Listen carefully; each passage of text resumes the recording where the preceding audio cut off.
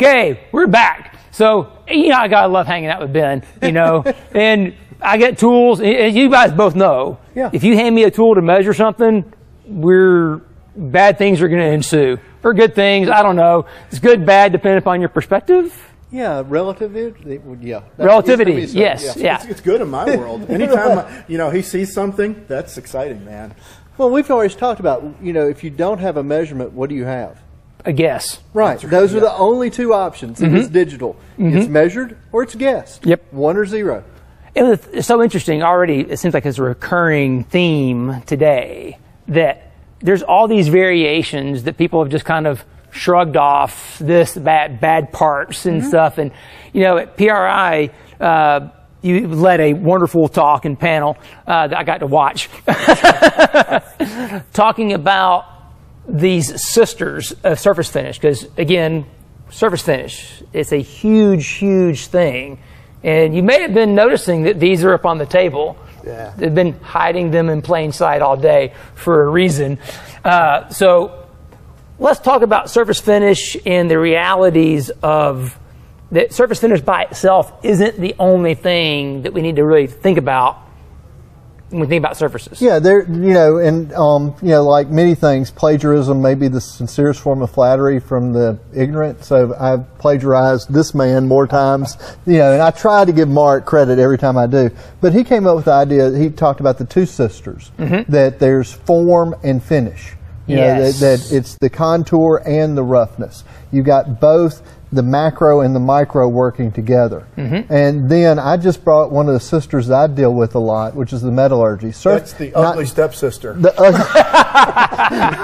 There are times when she can be a prom queen, and there's the times that she's a snuff queen. You know, and there's, you know, You know, that's why I need guys like you to manage her. Right. You know, and she can be made ugly. You can take a prom queen and make her real ugly with improper tooling. In manufacturing, there's a lot of different ways you can hurt a surface. You know, we talked about in our presentation at PRI, you know, about how to improve surface, you know, surface metallurgy, not metrology, metallurgy, in ways that you can hurt it. You know, improving it might be things like shot peening, it might be nitriding, it might be rolling, ways to add compressive stresses.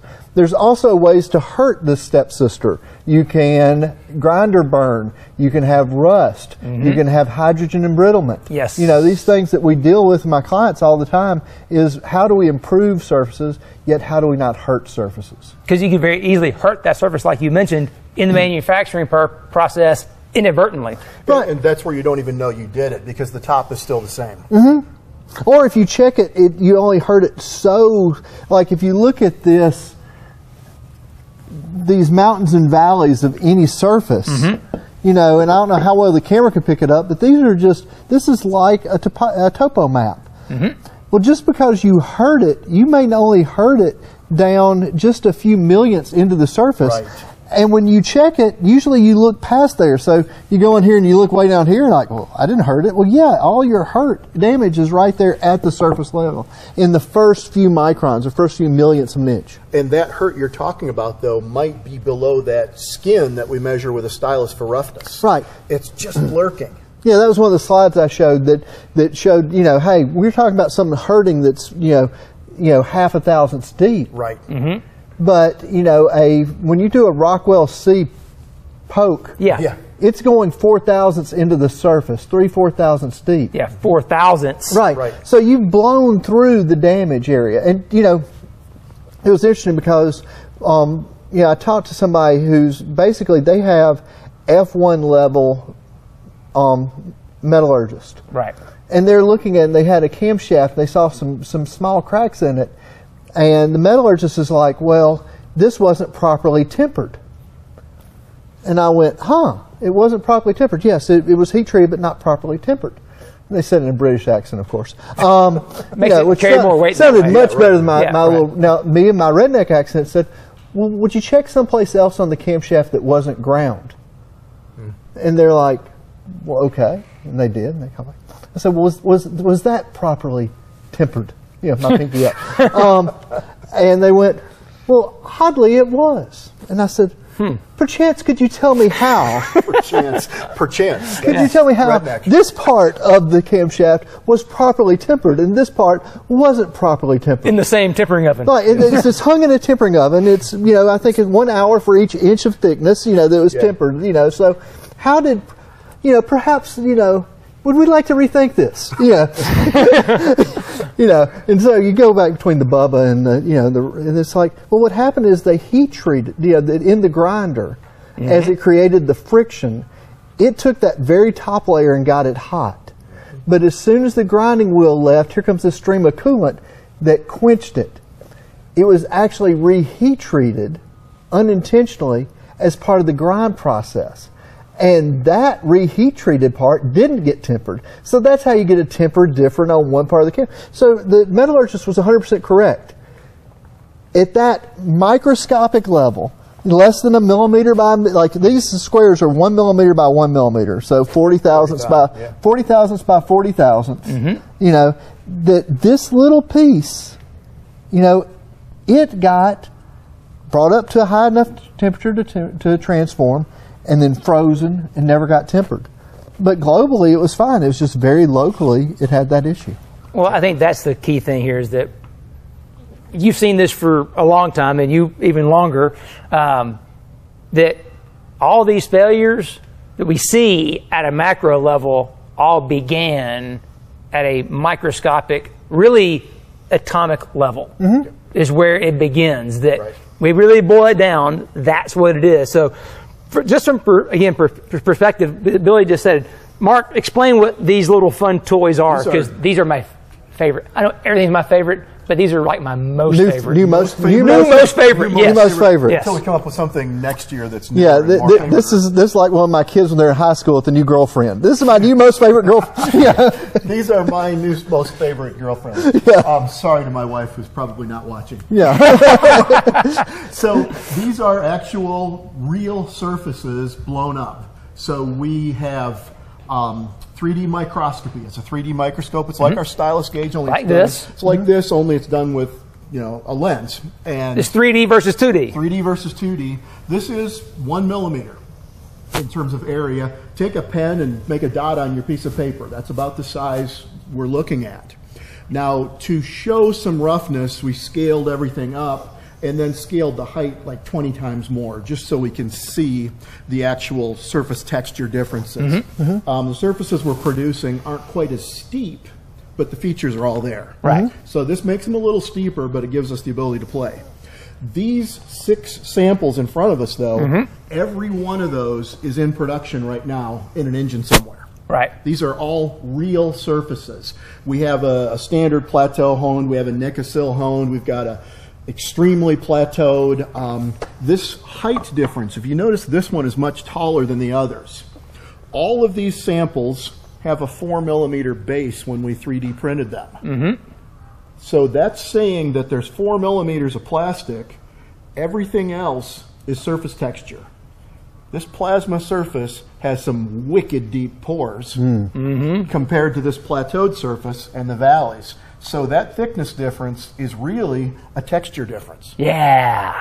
So these are the kinds of texture variations we see in the world, and this is where there's no one size fits all. Billy and I were just talking on the way in about what does my engine want? Well, we talked about, you know, Ben came up with something just off the cuff, that he said it's product, not process. Oh, yes. Exactly. Yes. And that was like, I mean, that's trademark Ben Strader, but I'm going to steal that 100%. And you know, within 1 year, that is a Billy statement, not a Ben statement. Okay, I'm stealing it. You know, we play with it. We called it, you know, well, we talked about a different one. It was the R one, recipe versus result. Yes. So what is that resulting surface? But we can extend your and Ben's language even farther. We've got, you know, a million different processes that could produce this. You know, rough hone it and then 2 different grades of fine hone and a brush or whatever to get a geometry. We don't know what geometry you're going to want until you put it in an application with a ring, with lube, with a duty cycle. This shape may be great for one application, but we need a totally different shape somewhere else. Right, because the width of the result, not the recipe. Exactly, that's where I'm going. Yeah, and we were having such fun out. If y'all had caught us out in the hall, we were laughing because here, me being a redneck geek, bring up Holy Grail. You know where he's going with this, right? Yeah. Open up the Book of Armaments, chapter 6, page 263. Yes. Begin reading for me, brother. Yeah, yes. It's like, the holy hand grenade, for those of you playing along. Yeah, the holy hand grenade, that they had a recipe, that the number that thou shalt count shall be 3. Yes. The number shall not be 2, except to count to 3. Shall not be 4, and 5's right out. Yes. And the whole thing is, you wind up having these religious ways of doing surface finish. It's a religious recipe. Right. Thou shalt do this. Yes. And think about it. Why did they need the Book of Armaments? Well, they didn't understand how a hand grenade worked. Right. Yes. So you had to follow the recipe, and the recipe worked. Then you pass it on because that recipe works, but all of a sudden you start changing things. Yes. Or things degrade. Right. So it's like, I'm going to do this many strokes with a base hone, get my size, and then add a plateau stone to it for this many strokes. Yep. Well, what happens when one of them loads up? That wasn't in my recipe. I don't account for that. No. What happens when the machine wears? I start introducing some wobble, some roundness. That's not in the recipe. The block changes. The block changes. Yeah, there's more. There's different carbides in there. Absolutely. Or the matrix of the stone changed and we didn't know it. Yeah. Oh, yeah. That recipe didn't control it. Right. But the result, we'll get it. Right. And it's, and you can see that while these results, like this result and this result, looks dramatically different. Yeah. But honestly, you think about these deep grooves here. Yes. And these, voids here. They're both there to hold oil, and they both do a tremendous job of doing that. Right. So the result may be even more so, what do you really want the hone? It's not what's the hone, it's what do you want the hone to do and why. Right. What's the function? Right. Yes. Yep. I think back to earlier when Brian was on talking about with the DI engine and how much efficiency they lost by going to methanol on port injection versus DI was because, well, we're putting more fuel in the port. So it's like, what are we trying to do? What's the goal? Because I may need more void, more valley to hold more oil if I'm running a fuel that is going to be more liquid in form when it comes into the cylinder versus one that is already vaporized because it's a gas like hydrogen. Exactly. I don't need that. I need something different. Because all I need is just a little bit of lube. I don't need as much seal from that perspective because I don't have as much fuel working against my seal. And you really have to think about things as a whole system too, because you go to this DI versus port injection stuff like that. I guarantee you, if we took one of Ron Shaver's or Andy Durham's 700, 800, 900 horsepower engines, they don't make any 700s, but take one of their 900 horsepower motors, it's not going to be 80 horsepower improved going to DI. Why? Because they've sized the port to have that fuel in there. Right. And now it's not such a big deal.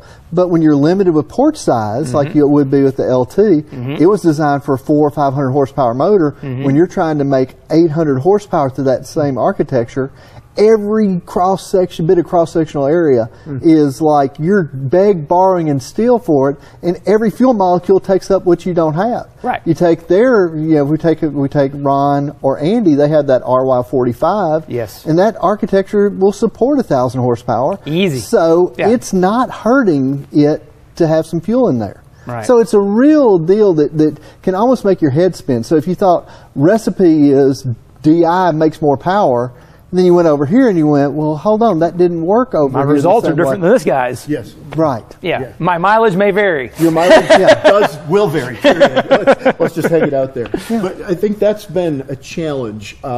We're in a realm right now where it's kind of a cusp of knowledge about surfaces and materials, and the sisters working together. People are getting tools in their hands that can see these things, and they're asking the question, what should my surface be? Right. And honestly, a surface is part of a big system, and there is no recipe.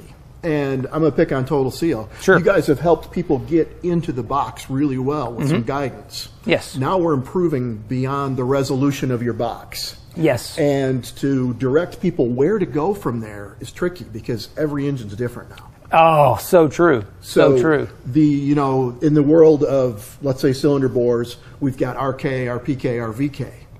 That gets us in a box. But there's a lot of performance variation in that box now that we're seeing that we can improve on. Oh, perfect example. Think about this summer when you were out at Shavers with Ron and Don, and we looked at, okay, here's how we've been honing, which has been successful, which generates plenty of valley. But now we could take that same block and go over to Brad Lagman and have Brad hone it and change that valley even more. Right. Change that texture. Yes. And now we pick up 4 inches of vacuum. Yeah. Yeah. We didn't change anything else in the engine. All we just changed was the surface texture. Right. Right. So we're getting better resolution now. We're resolving the surface and seeing real, legit changes. Yes. That's awesome. And I think, you know, our first interaction, first time I met Billy was on, you know, camshafts and surface texture and geometry. And seeing and controlling a shape differently is huge. But there's not an easy number for this. We've got to get people using their eyeballs, right? Well, one of the things is to start asking questions. You know, asking good questions. We talked about this, whether it's on wear or whether this is on ring seal or whatever. You know, like if you go to Oak Ridge, you talked about them earlier today, and they're going to measure wear resistance. They'll do a classic cross-cylinder wear test where they put 2 and they just rub them on each other. And the reason you take one rod and rub on this other rod, one rod spinning, one rod stationary, and they measure the mass change, and that's how they figure out the wear resistance. Because they can measure the mass extremely accurately. So, you know, they use that to kind of tell by finding out, see what it actually does. The thing is that sometimes, even when you've got 1,000 PhDs like you talked, you have to tell by finding out. You have to do some testing. Well, you know, if you're trying to do something like what we did on camshafts, we looked at camshafts that had failed. We looked at camshafts that had gone a long time without failing. Ones that failed early, what did their surface contour look like? Ones that didn't. So you start measuring, you start getting, and the thing is that you realize that these engines can solve Schrodinger's equation really quickly compared to me. They know what's going on with their forces. You know, they know what's happening. And so you ask it, what did you like? What did you not like? It's the same thing with like we talked about there with the rings. You know, when you guys walk into a customer's place and they're going, what finish do I want? The right answer would be, well, show me your best engine and show me your best short block, show me your worst short block, and show me in between. And let's see what characterized these differently. And then how do we move toward everything toward the best, and how do we see what it liked, and maybe it likes a little more of that. Absolutely. So when we talk about that, though, and let's bring it back to kind of surface geometry and metallurgy, is what an engine likes isn't going to be boiled down to a number. Right. No. You know, that number, that surface was tempered. Well, you got a number for hardness. Yeah, it was 62 Rockwell. But is it everywhere? No. And what is the distribution? Is it hard on the edges and soft in the middle? And everything we're dealing with right now that makes this difference doesn't reduce itself to a number like a diameter. We're in a realm where we're actually getting to be creative. We're getting a little craftsmanship in the game. But we have to understand it's not when this number is high, my parts are bad, and when this number is low, my parts are good. There's more to it to get that last 5% out of systems. Well, back to the other sisters, because I think while this is amazing and wonderful and we love it and it's so critically important, these tools are amazing for measuring it. This is what there's way more of these out there than I think of these so far in shops, and you can measure a surface and have the right numbers. It can look correct. But I've seen complete utter failure of that surface. This part's right. The numbers are good. Even the picture is good. But when you go begin to look at it, you can now begin to see these, we'll call it microscopic deviations in form or geometry. Defects of some sort. So we have a whiteboard. So why don't we move over to the whiteboard? Let's do it. My favorite part of the day. Yeah. So I know you're the best at drawing these things. Oh, by so we're going to far. let you do. I'll stand over here with Billy. We'll let you draw. So why don't you just kind of draw out quickly? Okay, we've got roughness. Yes. But then we've got waviness, and then we'll bring in Billy to talk about the actual The contour. contour. But I was thinking about the metallurgy. Oh, sure. We start really thinking about those potholes in absolutely. Michigan in January. How do they form? Yeah. Right. Absolutely. Go for it. So The great analogy I had is when I was interested in road texture. I was driving down the road and I couldn't hear the radio. And I thought, I'm going to start figuring out this road roughness thing. So road roughness in my mind was the aggregate in the concrete or whatever I'm driving on. And it's this fine stuff in the road until I Googled it. I was Googling road roughness because I'm a slimy salesman. I'm going to sell, analysis tools. Yeah. When I looked at road roughness, everything they were talking about was speed bumps. The suspension industry owns the word roughness in roads, and they call that stuff roughness. Wait a minute. That's roughness in one realm. This is roughness in another realm. Well, let's talk about a crankshaft. Crankshaft, you grind it. Yep. You may go in and tape lap it. The tape can flex along the way, by the way, and introduce waves. And when you pull one out of an engine, you see stripes. That's not roughness. I've had people say my worn out surface has stripes all over it. I got a roughness problem. No, you don't. You have a waviness problem. So the world of surfaces is a world of wavelengths. And we're going to call some of them roughness. We're going to call some of them waviness. Maybe there's some underlying geometry that we'll call. Now, in the standard language, we call this roughness, waviness, and form. Now, sometimes form is intentional. We want to put some relief in. And that's where, you guys are kings of this. So I'll hand that to Billy when we talk about intentional form. Right. But this is a form error, if you will, a straightness problem. This gauge over here, the skidded roughness gauge, only sees this stuff. Right. Let's make sure we focus on that for a second. Yeah. This thing's wonderful. Roughness. It's but a roughness it does this. Yes. It doesn't do this. So if you see stripes on a part, you pull something out of an engine, you look at a bearing on a crankshaft, bearing on a camshaft. If you can see stripes that are 40 thousandths apart, that's waviness. You don't have a roughness problem. You've got to start looking deeper. By the way, waviness problems are why we have noise with gears. Waviness problems are why gaskets don't seal. Yeah. We spend a lot of time in roughness because it matters, especially to tribologists. Yep. But this is where some of our big failures live. So some systems can tolerate this. Crank bushing can bend and follow some form, but it can't bend for this. Think of our surface like a symphony. We've got high notes and low notes. We need to control the ones that matter to whatever you're working on.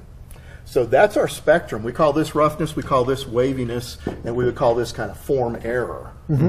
We can do intentional things with form to make things better, though. If you want to... Yeah, I'll give it a shot. Please, go for it. I'll give a shot at it here. I'm going to try a little red one up here. For All right, it's going to get a little red now. This is the roller wheel right here. And people look at a roller wheel, so the axle's up here. Here's just the face of it. So... And this thing actually is made with a little bit of crown on it. So it's a radius over here. Now when you take your camshaft surface, it's a mountain range. And what you would see is you put higher loads on these peaks here. That these loads, and what a failure is, by definition, is when the applied force is greater than the material strength. Repeat that one more time, please. Whenever the applied force onto any microscopic piece of steel or any other material is greater than its material strength, yes, it by definition fails. So what I think is interesting there is you come out of engineering school and you've done tensile tests and you've done compression tests and stuff, and people think of that macro. They think I'm going to load this with several tons. What you're saying is that applies micro. Right. It applies down here at the atomic level. It is at the iron lattice level. Yes. When the applied force is greater than material strength, this lattice breaks, and then that crack propagates. And we'll get to there. So what people did goes, hey, look, these little peaks get more loaded in the valleys. Yes. We're going to polish this. Well, the problem is when they polished it, they wound up with something that wound up smoother, but kind of often wavy. Yes. Well, the problem with this is now when we apply this force, well, this guy over here is not seeing much. This isn't seeing much, but all of a sudden we put a lot of force here and here. Yes. On the tops of those waves. And this is where we wound up going, ooh, polishing, you can't fix something with polishing. And especially if you already had a bad contour to begin with, you get a worse contour. Now where the highest deal is this edge loading, because here on the edge of this track, here and here, you start putting things in tensile strength. You're actually trying, you've got force coming up here, force going down here. Yes. You're creating a shear plane. You're causing a lot of tensile there. That's why you see mostly edge failures on camshafts. Well, let's pause there, because even if you had perfection, a perfectly square and flat surface into another perfectly flat surface. Yep. The stress contribution, or the stress concentration, does one of these things. Yep. Edges are going to load even in the world of perfection. Oh, absolutely. And then you go in here, and this case depth is only so far deep. Right. And then all of a sudden this creates this crack in here, and then it comes out, and this throws a chunk out of it, just like a pothole on a road, where you get a crack that starts subsurface, starts down in here, and then cracks and propagates around, then throws out and starts what's called technically it's a spalling failure. Yeah. And that's what, not spalding like the ball, but spalling failure. And this spalling failure is what you see normally. These are the pits that you see come up. You'll see it on the nose of flat taps. If they're out of control, where they throw up and then crash down, that bottom of that surface flexed, put this part in tension at the bottom of the heat treat, crack there, and goes up from the bottom up. But I think that's an interesting point when we start talking about geometry and form, is perfect isn't always perfect. No. We need to relieve those edges, because perfect is bad. Right, so you look at what used to happen over time was that camshafts never were all that flat, because the grinding wheels were relatively soft. And so when the grinding wheel was grinding the lobe, it would wear away, and it create this convex shape on the lobe, which is actually very beneficial. 100%, yes. When you went to CNCs with CBNs, they started to get really, really flat. Yes. And the problem is when you miss from flat, you wind up with what you call this bathtub shape. And what we found when we started doing investigations was if we ever had waviness, we failed here and here. If we ever had bathtub shapes, we failed here and here. Exactly. And it was a big exploration of what's going on. So instead, well, what do you do if you're failing there? Well, you grind it with that type of shape. Yes. Now, the problem is when you have that type of shape against this type of shape, enough is good, but too much, and then you start loading concentration here. Yeah. And if you look at other side, if you look at like a GM camshaft, if you pull a late 90s, early 2000s GM camshaft out of an LS type engine, Gen 3 engine, you'll see a stripe around the base circle. The track will be very, very narrow. Crown on crown. Well, why they have a crown on crown? If you don't load it, it doesn't spread out. And then the load is what spreads it out. So you look at the flank where it's more loaded, it spreads it out. When you know you've got the right geometry, in the highly loaded areas, it'll be narrower. If you look at a camshaft lobe, and here, so that's a camshaft lobe, okay? And the looks exactly like one, doesn't it? Yes, it does. Yeah. So what you'd see is something that starts out kind of narrow, and then widens out, and then narrows out. And so the wear pattern should look kind of Coke bottle shaped, kind of like this. When it's really defined on the edges, it's not enough crown.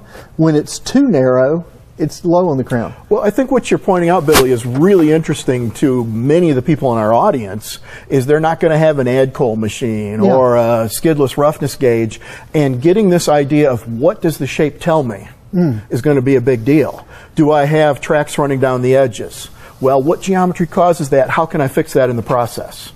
Do I see stripes or not? Do I see an edge loaded or not? That being the forensic doctor looking at post-test is almost our better process control, because the tools to do this in process can be expensive for a lot of people. Oh, yeah. Well, the other thing is, like, you can't go and mic this and see it either. Exactly. Because if you go in here, this crown you know, it's, you know, on the order of like a 100-inch, 200-inch crown. Yeah. So you go in here, it's only half a thousandth drop on either side. So if you could possibly get over there and mic the very edge, then mic the center, then mic the edge, you might see it. But the problem is it's really hard to mic the very absolute edge. Yeah. So without something like a profilometer, and that's where you came in and helped us bring all this in. Right. But I guess there's just more to it. You know, and sometimes just knowing there's more to it is part of one of the big parts of the battle, right? That's the whole point of having this segment. Exactly. Is, yeah, knowledge is power. Even knowing that it's there, to be able to even begin to say, okay, well, roughness is this. There is this thing called waviness, and there's form, and they are related, and that how they all factor in, so that now you have maybe a better calibrated eye for when you're looking at the used parts as they come out of the engine, because they're going to tell you this kind of story so that you know what you're looking at and you're not just having to speculate off of what somebody else may have said on the internet. You can actually look at it with a trained eye and say, okay, now I understand what I'm seeing. And you know what the funny thing is about all of these issues that we've studied? If you get on the internet and you see a camshaft that's failed, they're going to say, oh, they bought some cheap steel out of Asia. Yeah. Right. This has nothing to do with the steel of the setup. This doesn't have anything to do with, oh, the heat treat, oh, this. This is all about processing. Yes. You know, so you've got all of this going on, and then you go back to the whole deal of, you know, now what can we do with the heat treat afterwards? What can we do to hurt things? You know, somebody go in there. Valve springs are notorious about this. I take out a box of failed springs and I see somebody's fingerprints and rust on them. Mm-hmm. Yes. Yeah. Well, I know why it failed. It wasn't anything other than it rusted, because if you imagine this valve spring wire, you know, and say it's a 200 thousandths diameter wire. Well, all of the stress, and we're just going to play with, this is the ID, that's OD. The stress concentration's right in here. Mm-hmm. Just right on that ID. Mm-hmm. Well, they've gone in and done all this peening to drive this compressive stresses all into this setup. So they've gone in with little balls that came in here real fast and crushed down this surface. And making it more dense. And so what they did, if you imagine the iron lattice with all these little FEs. That's not Fifi the French poodle. No, this isn't Fifi. This is like iron. And what they do is when they hit it, they actually scooch these guys in toward each other and pack them in. And that's why... taking the iron atoms and just collapsing them closer. And if you ever heard somebody said, oh, how'd you test that? Well, I did an X-ray. I checked the hardness with the X-ray. Well, an X-ray doesn't tell you how hard it is, not directly. No. It just tells you how close these iron atoms are to each other. Yeah. So that's what the diffraction of it is this. So you've got all of this stuff where you bounce it off, you compacted these iron closer together. Well, that's only about, you know, just a few thousandths deep, maybe 10 thousandths if you're lucky. Well, you can go here, touch this, and if you've got the wrong pH, you can put an etch that goes down here below this. Then all of that's gone. Mm-hmm. And your safety net's gone, and it's going to break. You know, people go, oh, well, you want me to just buy new rusted springs, you know, to sell more springs. Dude, you're going to buy more springs. yes. Did you have to buy a new cylinder head and piston and everything else because the spring rusted and then it ate a valve? Yeah. You know, the spring's going to get bought. It's going to fail. Right. I mean, which is back to why rust protection is so incredibly important. That if today's world with oxygenated fuels, drag racing, that kind of stuff, you really have to be paying close attention. When you see rust on something, you have a problem that you really need to address, because it can cause way more damage than you might think about. And it's not just brush off the rust and I've got clean metal. No, because the damage is below what you're seeing. Right, you've created that damage, and you've gotten rid of anything that you've done positive to the surface, whether it's a connecting rod or whether it's a valve spring, it's gone. Yes. And if it's a crankshaft or a camshaft, that rust has gone in there, and just it's so big compared to all this that it's, you know, it's a monster. And that's just talking about a spring. Yes. Which I know there's a lot of processing that goes into a spring because of how stressed it is. Well, its mass is its own worst enemy. You know, so people don't realize that probably more than 30% of the spring load isn't to control the valve, it's to control the coils of the spring. So people like go, well, how much, I get a question at least once a week, how much spring load do I need? Well, I can't, if you had nitrogen springs and I knew everything about the cam, yeah, I could tell you. But really, the spring load, most of the spring load's there. That's why you see somebody with a little bitty spring that's got 600 pounds open and somebody with a 1-300 spring. Then you see a guy with a 1-650 spring that's got 750, 900 pounds open. Why does he have to have so much more overload? Well, it's to control the big, fat, heavy spring. Wow. You know, the coils themselves, its own load is all it has to control that. Yeah. So as we kind of wrap up our surface module here, what I'm finding is interesting from my perspective is, you know, I live in a geometry space, and, you know, you guys are living in a, you know, lubrication tribology space, material space. These are all, you know, married tightly. Almost every one of these things, though, doesn't reduce itself to look it up in a book. No. Where the books are there, but it's that experience, and it would be great to do a session like this of the Hall of Shame someday. You know, here's a part that, you know, got rusty and it destroyed it, or here's a part that we thought was perfect but the edge is loaded. And it's a case where to let people know that there's information hiding in that surface or in that engine that you're not going to be able to Google. Right. But don't be intimidated by it. And the more you measure, the more measurements you take, the better you're going to get. You're going to increase your own tribal knowledge. You're going to understand your parts better. So measure, measure, measure, measure, measure. Yeah, and I think I would probably, it says metrology right on my shirt, but I'm not going to go there. I would say explore. Because that, you know, is this really measuring? I think it's exploring. And don't feel stupid. Feel like, you know, an explorer. You know, you're going somewhere no one has gone before. Nobody has looked at your part in the way you're looking at it. And be an explorer. Don't feel intimidated by it, right? There's a lot of weird settings in math and measuring systems. Don't be burdened by that. Dig in and look around. So we talked about it. Measuring is super important, and learning is super important, which is why we have another video coming up for you right now. What a day, what a day, what a day. Yeah, my brain is swollen. I've learned so much today. They told us, don't start cars. We are not going to listen.